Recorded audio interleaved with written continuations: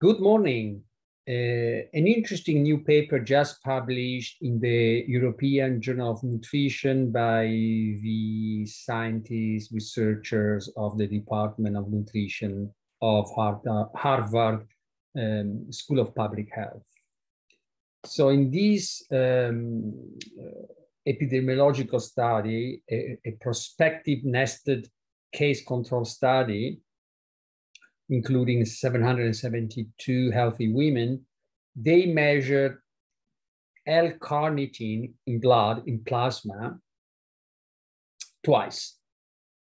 Once in 1989-90s, and then a second time in 2000 and 2002. Why L-Carnitine? Because several studies have shown that L-Carnitine, that is very abundant in animal foods, in particularly red meat, is a risk factor for coronary heart disease. The mechanism probably is mediated through the gut microbiome, transformation of L-carnitine and choline into TMO, that is a powerful risk factor for cardiovascular disease in animals and humans. Now, this epidemiological study reinforces this data and again suggests, because it's an epidemiological study, so let's use the correct words. If it's epidemiological, it suggests. If it is a randomized clinical trial, then you can use the word shows or indicate or demonstrates.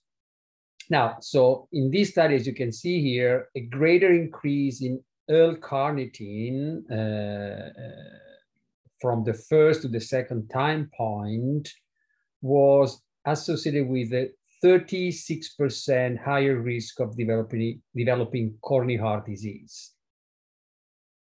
Now, they also found that the 10-year change in L-carnitine concentration in plasma was positively associated with red meat consumption over time, meaning that the higher the red meat consumption, the higher the concentration of L-carnitine in the circulation.